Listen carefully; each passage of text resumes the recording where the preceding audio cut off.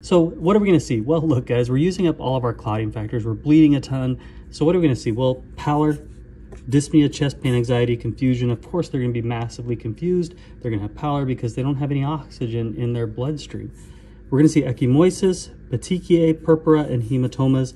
This person is bleeding a lot. And from my experience seeing people with DIC, their skin is just bruising like crazy. You're seeing hematomas everywhere.